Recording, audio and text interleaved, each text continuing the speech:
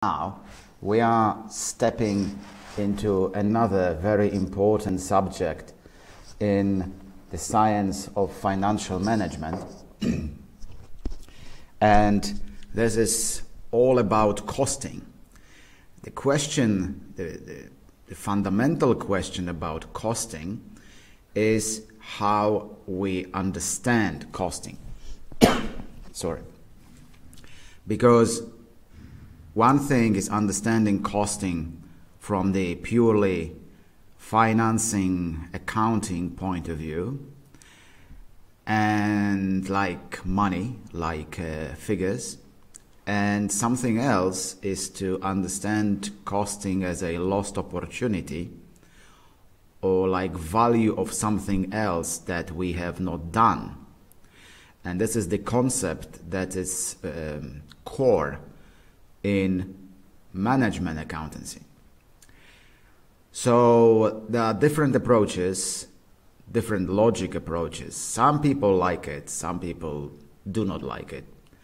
It depends. Some people think it's phenomenally easy. Some people think it's sort of weird and not intuitive. Therefore, we will do it as usual, step by step, and we will just do it like that. So, firstly, what we have to say about costs. Generally, why the question of cost is important? It is important because if you are in the market with your product and you compete with others with your product, with your goods, with your raw materials, with your services, inevitably you are in a competition with your rivals. And obviously quality, obviously service is important, but then the price is the number one issue. So if your costs are lower than your competitor, most likely you have the advantage. And when you have the advantage with the cost, it's easier, much easier to compete. Therefore, this advantage in cost is in fact a vital part of competitive advantage in the market. And customers, of course, they value a lot quality, service, orientation towards the client. But then really the cost is something that is reflected in the price, and then the price is the thing that customers watch the most.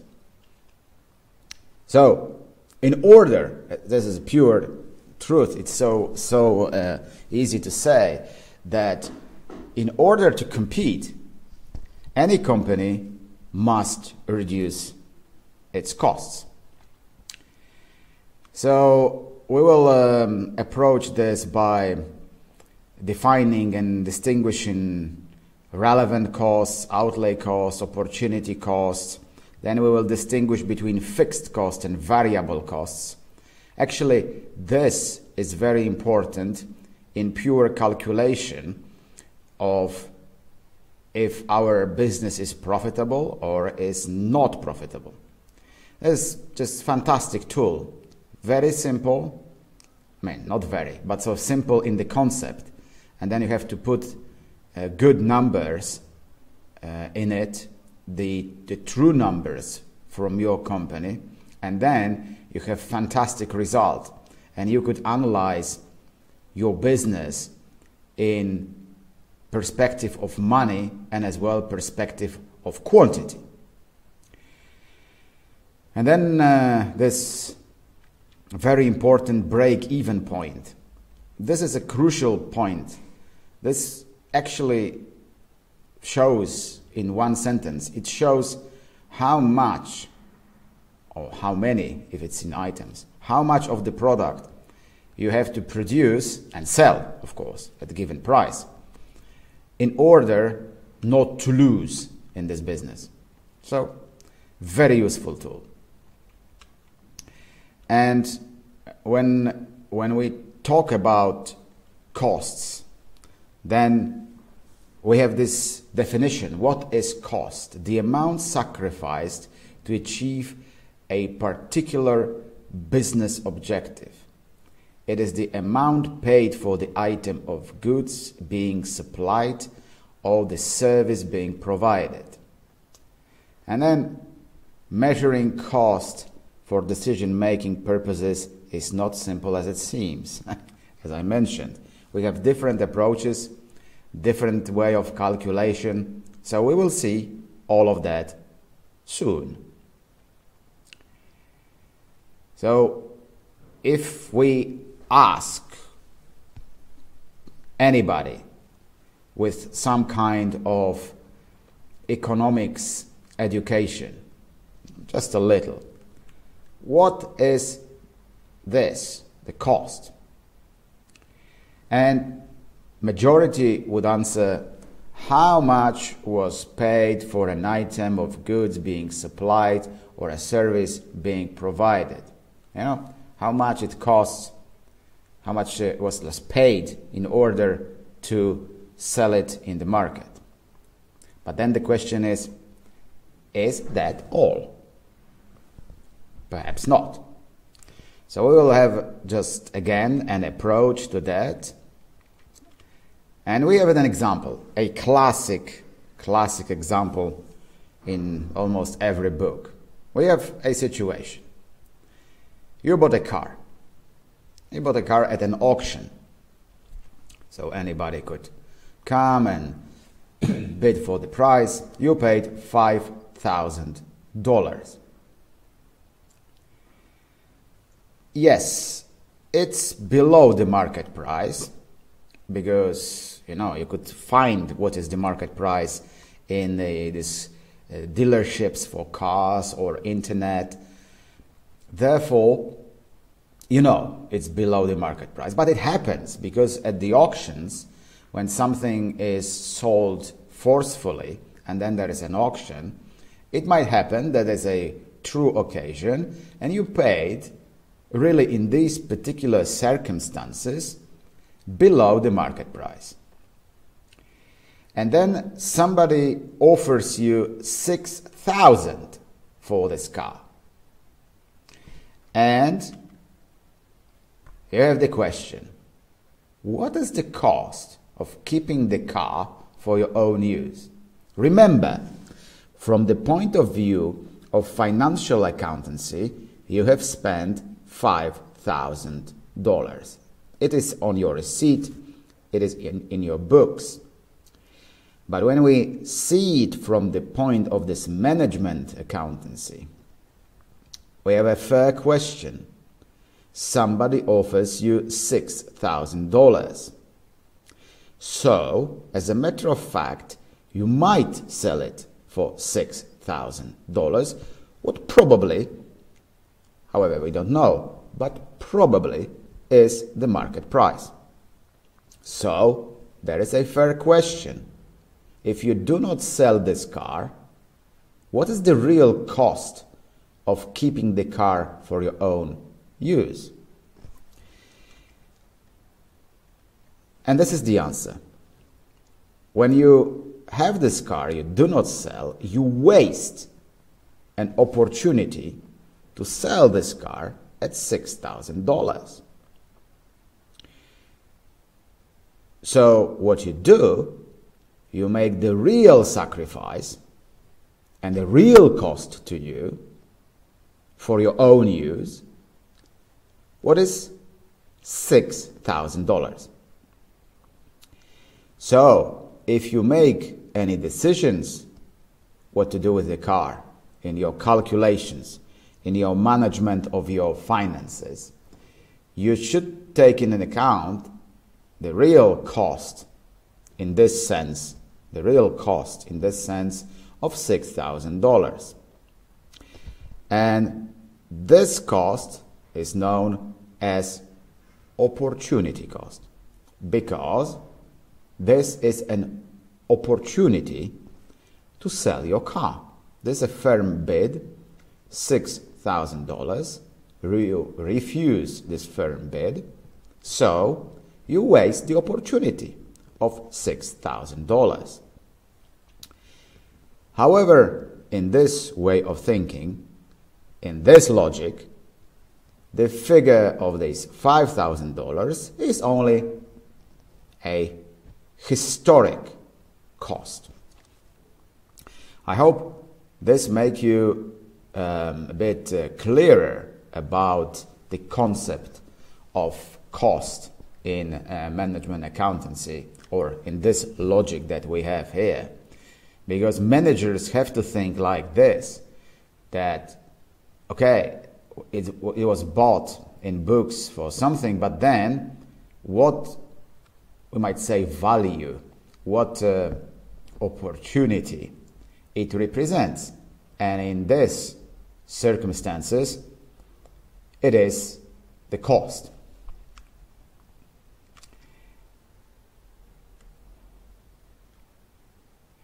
And here we have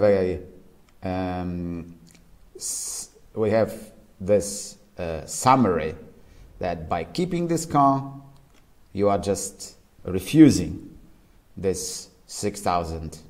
Here is pounds. Sorry, pounds, dollars, and it's not historic cost, because this historic or historical cost is 5,000, and 6 is opportunity cost. And then we have now an offer of 5,500. So what happens? Should we accept this offer or not? I just leave this question open for you just to think and then have an answer. Now we have the example 2. We bought a car for $10,000. But just after buying this car, we have found, say, on the market that it's worth $6,000. So what should be the relevant cost in our calculation of cost? Because if we keep it, this decision, keep it for our drive or not. Because we have to switch our minds to this kind of logic. What do you think? Yes, as I pointed in this text, yes, you found that the real worth is 6,000. So now, when we do any our calculations about our business, we just do not remember this historic cost of 10,000. The relevant cost is now 6,000, because this is the cost of our product on the market. Sorry for this noise, but just behind my window there is a construction site since yesterday, so you might hear some knocks, but all windows are closed, so I cannot do anything about that. It's like this. All right. So we come to this question, relevant or irrelevant cost. It's quite important, because when you do your calculation about viability of your business, you have to remember which one is relevant and which one is irrelevant. So historic or historical cost can never be a relevant cost regarding a future decision. Because what you paid, you paid. It doesn't matter. It matters in financial accounting or for taxation, but for making calculation about the business, it doesn't matter. Because what matters is the relevant cost, like the current possibility of transforming the item into the money. So people have natural tendency to stick to historical costs. Of course, they have this natural tendency because they remember the act of paying or putting money in. But then you, as managers, for future decisions, you have to cut this link, sentimental link, with historical cost, because it doesn't matter. It doesn't matter. You pay 10,000, okay, but you just find market says it's 6. You do not fight the market. You will not convince anybody, hey, hello, but I paid 10,000, so it means it's valued at 10,000. The market says no, it's 6. That's it. The end. So you, as managers, you have to cut you off from this, say, sentimental thinking. And the criteria for relevant costs are here. Relate to the objectives to the business, a future cost, and may vary with the decision. We will show some examples later, because then it will be possibly clearer. And perhaps this lecture is on solid pace, but I believe, I trust that you spend some time with books and explanations, and you just try to understand these nuances of costs. Let's go. And we have the definition of the cost. Cost is an amount of resources, usually measured in monetary terms, sacrificed to achieve a particular objective. Very important, because you have something that you use for your future activity, and you could use this thing either here or there, and then you measure like the highest other possible usage, and then you have your cost in the project. And these past or historical costs are irrelevant. And the only concern would be opportunity costs and outlay costs. So how we could see them. And this is the explanation. The opportunity cost, the value in monetary terms of being deprived of the next best opportunity in order to pursue the particular objective. This is what I said. You could have a resource in your business, in your company, and you could dedicate this to something A, something B, something C. And because you just need to do, say, something A, then you find how much it would be worth in B, C, or D, or several others. And then the highest or next best opportunity would be, in fact, your cost, opportunity cost. And outlay cost is the amount of money that will have to be spent to achieve that objective. You could say that in some respect, this outlay cost is like expenditure. You just pay out something. So this is your outlay cost. Yes, and for the making decisions, because what we talk today about is all about decisions for future. We try to calculate our activity in the future. Is it viable? Is it not viable? We have to know how to calculate this, and we have to know how to estimate this. So future opportunity and future outlay costs that are relevant. Please study more about this relevant, irrelevant. It's not very easy at the very first approach, but then it becomes more clear. We have another example, and this is sort of complex example, but let's go. The garage has bought a car several months ago for $3,000. The car needs a replacement engine before it is sold. it is possible to buy a second-hand repaired engine for $300. All right. And, you know, you need some time and some effort to put this engine into the car. So it would take 7 hours of mechanic work. And generally, the mechanic is paid $8 per hour. And it is very important information that you have the garage and you anticipate a larger contract in future, so you employ your mechanics on fixed salary, and they do not have at the moment enough work, so they just not fully employed. But you don't want to lay them off and reduce the number of mechanics, because soon you will have a large contract and you will need them really in scale.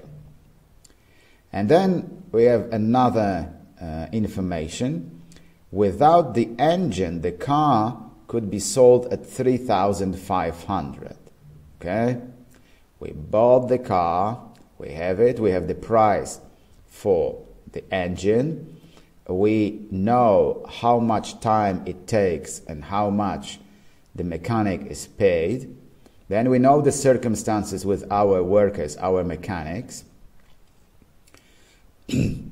We know how we could easily sell it without the engine.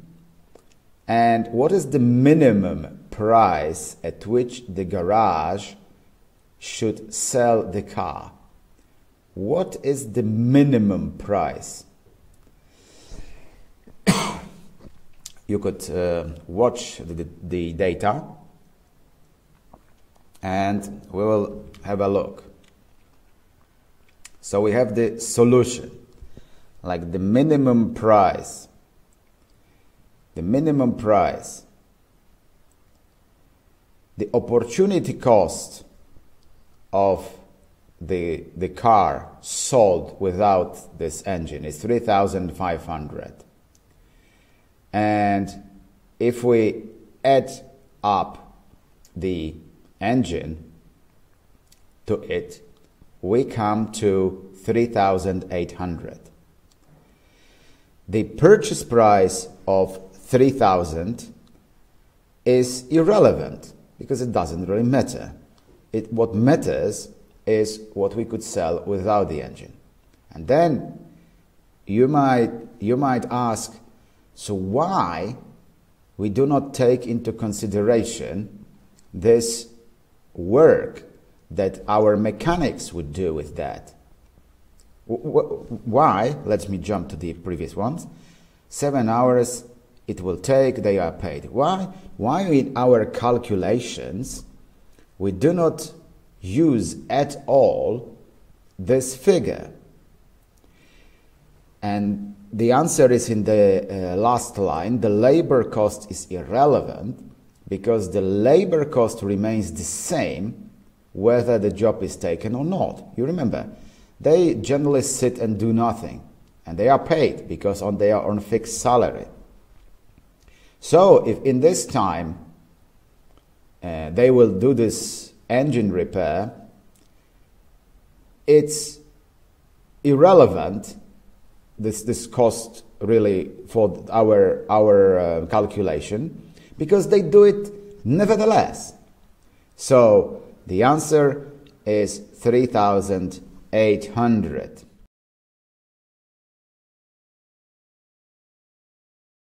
And this example was supposed to show to us that we have these relevant and irrelevant costs. Probably you have noticed here that the fact that workers are paid by hour does not matter really too much, because still they work on fixed salary and they have, roughly speaking, nothing to do. So they are paid anyhow, so we could consider this business to be done. This is the solution. But now we have a slightly different example. The circumstances generally are as in the previous example, but we have that garage has bought a car several months ago for $3,000, and the car needs a replacement engine before it is sold, and it's possible to buy $300. It's the engine, and it would take 7 hours of mechanic work to do this, and the mechanic is paid $8 per hour, and without the engine the car could be sold at $3,500. The difference in this case is that now all our staff, all our mechanics, they are very busy with what we have now, like all clients' repairs. And when we do, as the garage, when we do the client repairs, we charge labor at $20 per hour. So now the question is, what is the minimum price at which the garage should sell the car? It's quite an important question, because now we have sort of different situation. You remember how we approached this at the previous example. So now we have this example, and it looks like this. Maybe I will tell the story. The solution is that, firstly, we could sell the car, like with nothing, at $3,500. Despite the fact that we bought it cheaper, but it's historical cost, so it doesn't really matter. The real matter is at what price could we sell the car without doing anything. The engine is $300, but now what we charge, actually our financial cost would be 7 hours at $8, because this is the wage of our worker. But let's think about that. They are normally employed by us to do our job, and if they are employed more, yes, after hours, we still charge the same thing to the clients what we charge normally. So our cost effectively is $20 per hour. Therefore, this whole labor cost, it's 7 hours multiplied by $20, which is $140, right? The cost of wage at $8 per hour is irrelevant. It's irrelevant because what we charge normally as the enterprise is $20. So because we charge the same way as the mechanic does the job for the client. And the underlining thought is that this $8 per hour would be paid by garage to the mechanic without any difference. He is currently doing something, who is doing it for the garage, or he's doing for the client. He is paid the same thing, but it's irrelevant, because what's relevant is what we charge. So finally, we have the figure 3,940. Perhaps we will have a slight variation in the description. It's the same thing, but say we will approach this exercise with different description. Like we have two garages, right, A and B, and we have as well the same reconditioning engine at 300.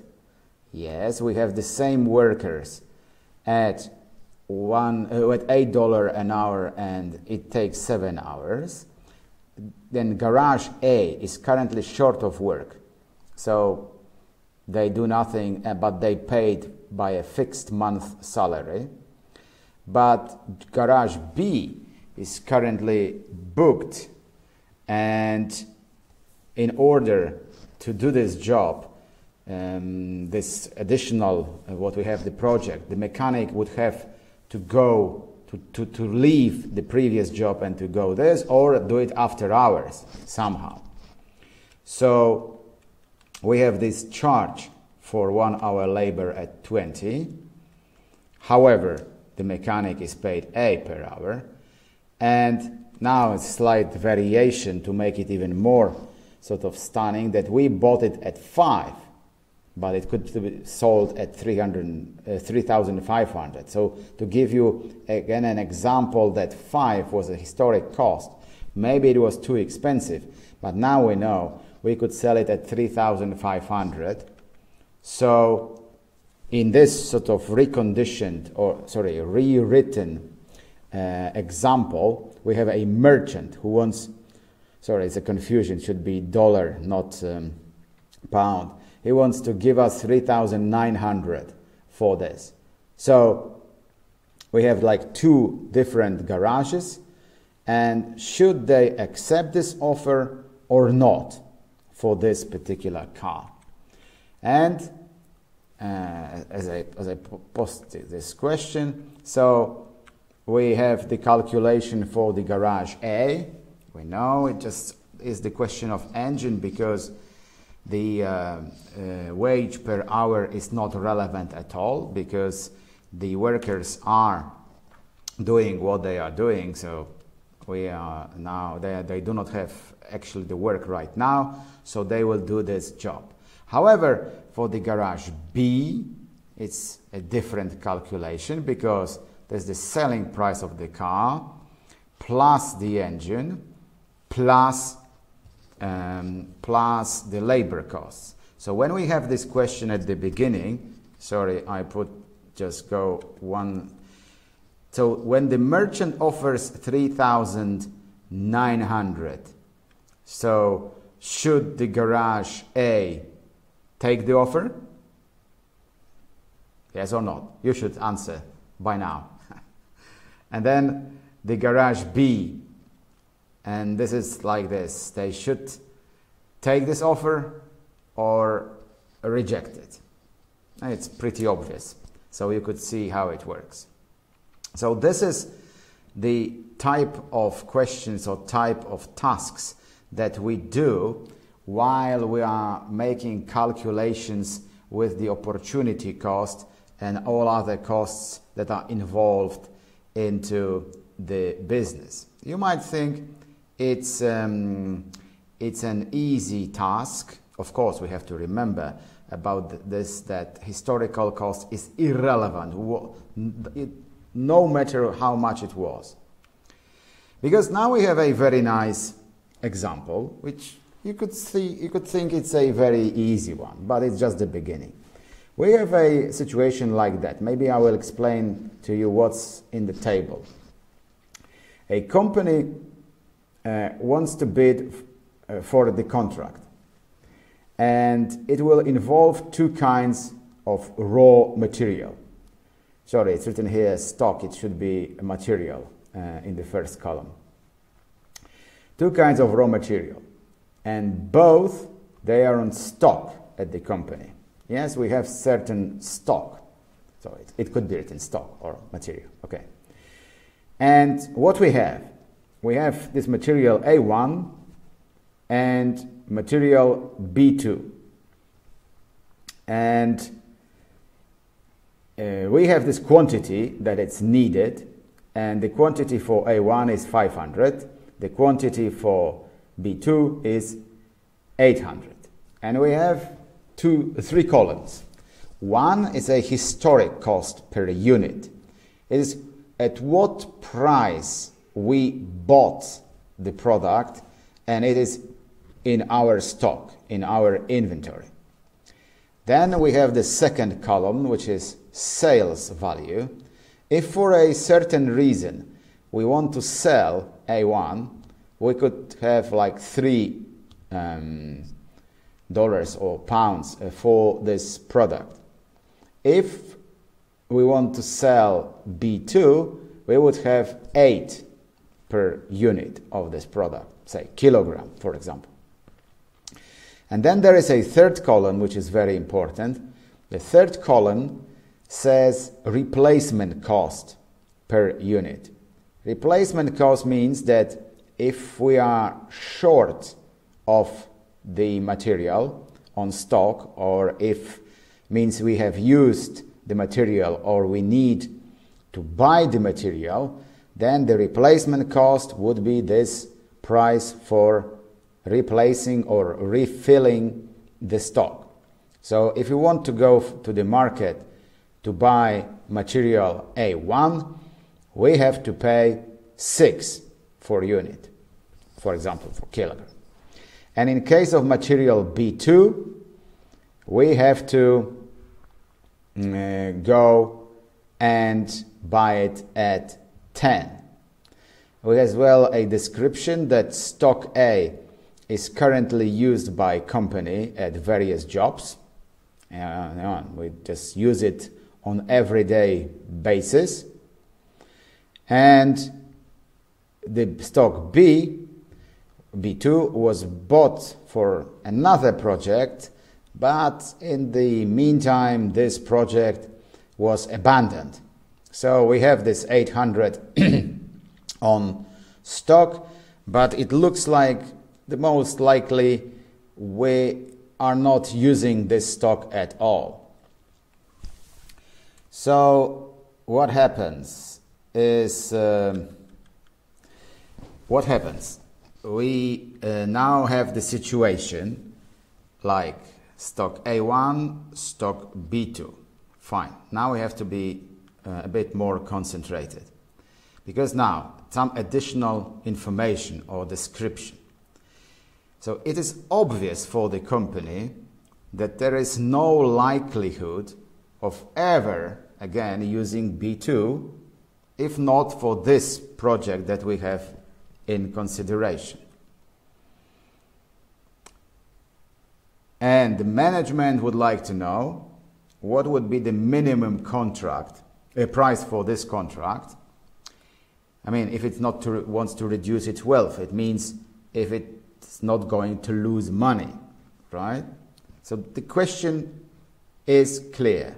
What should be the minimum price for this contract? And do you have any idea about the calculations? Normally I would put this question to you and you would work hard at the lecture, but of course you have PDF and you would just jump there and look how the calculations look like. So maybe if there are a couple of people who are very interested in doing themselves, I will just go back and I would say how it looks like. Stock A1 quantity 500, historic cost 5, sales value 3, replacement cost 6, and we have the stock B2 at quantity 800, historic cost 7, sales value 8, and replacement cost 10. So what would be the minimum price for the contract? The minimum price, we have to value A1 somehow, and we have to value B2 somehow. So maybe you have calculated already. Not, I have no other possibility like going down, and let's see how it looks like with the explanation. A1 is in current use by the company. So if it's used on this contract that we have into consideration, it will have to be what? Don't sleep. It will have to be replaced. So if so, we value this material at the replacement cost. Let's go back for a moment. Yeah, not historic cost, not sales, because we are not selling it, But the replacement, we have used it and we would need to replace it. Therefore, we value it at 6, right? And now, B2. B2 will never be used by the company. Yes, because we mentioned this here.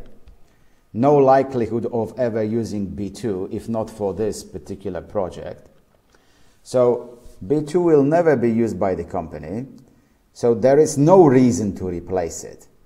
Then we do not care in this calculation at what price we have bought it.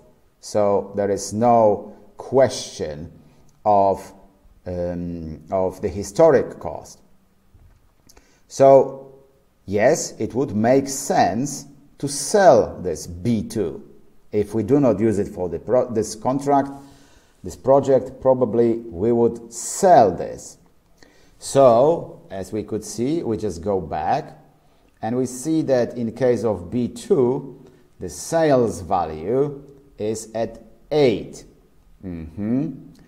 So, as such, we valued this material B at $8. Okay, so therefore the minimum contract price would be, and now we have to find what it would be. And we have the quantity, once again, A1 at 500 and B2 800. So it's 500 multiplied by 6, which is the replacement cost. So it's 3,000. And B2, it's 800 multiplied by 8. Because in case of this product, we use the sales value. So 6,400. So it's 9,400 for the total. This project would be valued by us at the price of 9,400. I told you, it has become a bit more complicated. So, again, we now have a variation of that, and let's see how it looks like. We have the same table. It's A1 500, and we have the same table as previously. 500 and 536 and B2 800. But there are some changes. Yes, A1 is currently used by our company, but since this table there was produced, the replacement cost for A1 rose by 1/3. Okay, 1/3. And a sales value rose by 2/3. So we have to know what to change in our table. Stock B was bought for another product abandoned, but since the above table was produced, we have some changes. The replacement cost rose by 20%, and the sales value rose by $1. So now, in these new circumstances, what should be the minimum price for the contract? And which information of these changes, here rose 1/3, rose 2/3, and what information is relevant and which information is irrelevant?